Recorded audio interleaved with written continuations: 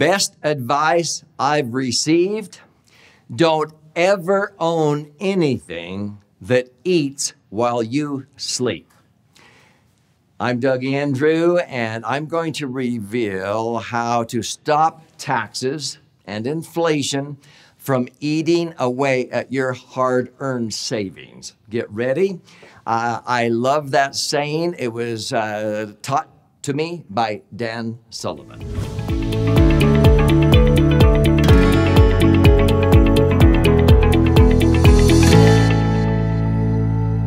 So as mentioned, I'm Doug Andrew. I've been a financial strategist and retirement planning specialist now for nearly 5 decades.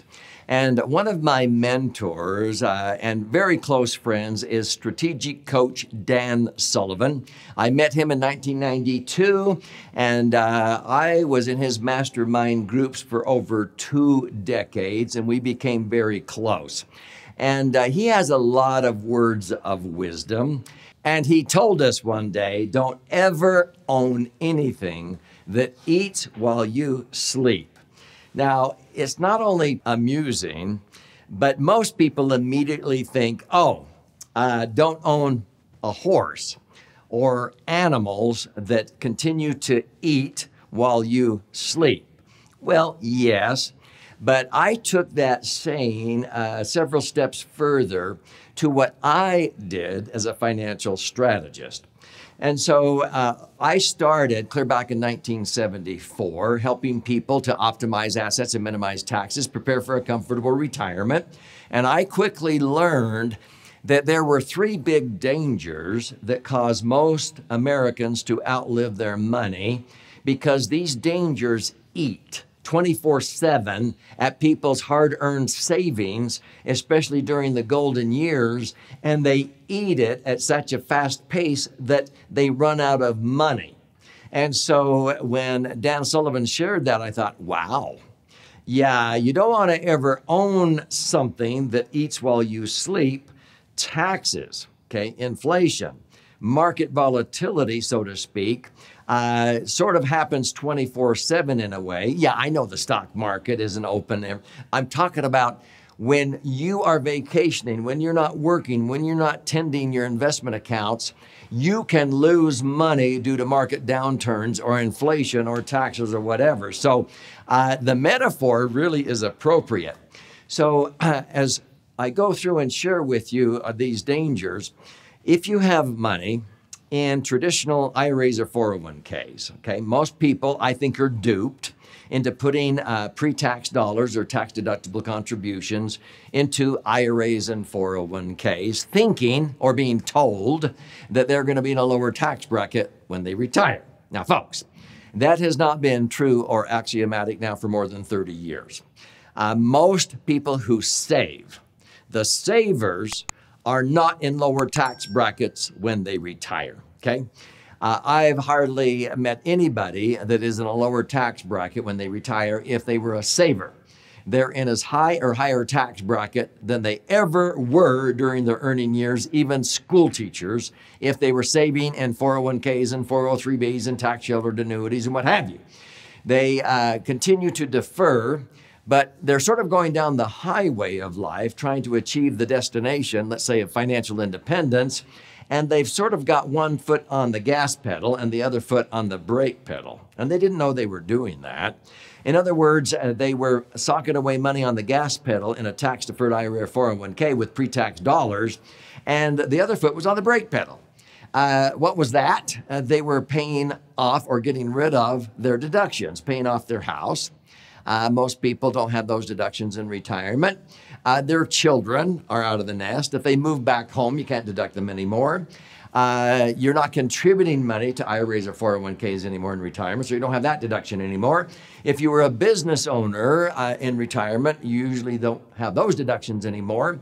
And Congress, because of irresponsible spending and the printing of money, they keep raising taxes. So we find that most people are in as higher tax bracket during their golden years as they were during their earning years. And then they have this trap. And so they realized that was not the smartest way to go. It took the financial services industry until just about a decade ago to finally admit, That was the wrong advice. But they don't want to be sued because they're supposed to be fiduciaries looking out for your best interest.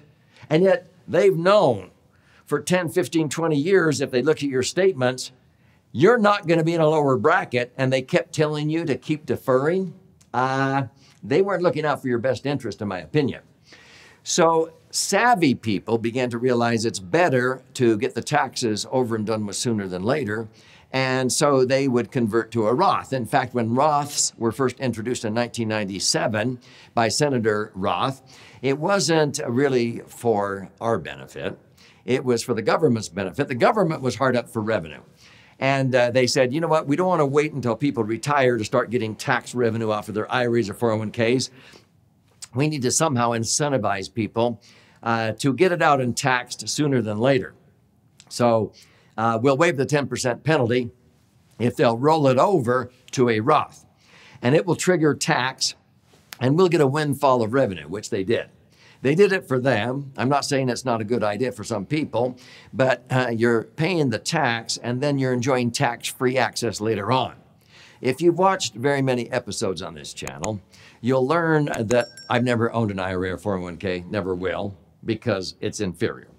But I've never owned a Roth IRA or 401k and never will because it's also inferior. Roths only have two benefits. You fund a Roth with after-tax dollars, but it accumulates tax-free, and you can access the money tax-free. Now, I've been able to do that with max-funded indexed universal life insurance. Actually now for over 108 years, it's been a sacred tax-free cash cow in the Internal Revenue Code. Did you know that? But when I put money into a max-funded IUL and I structure it correctly and fund it properly, it is what I call a laser fund. Laser is an acronym that stands for Liquid Asset Safely Earning Returns.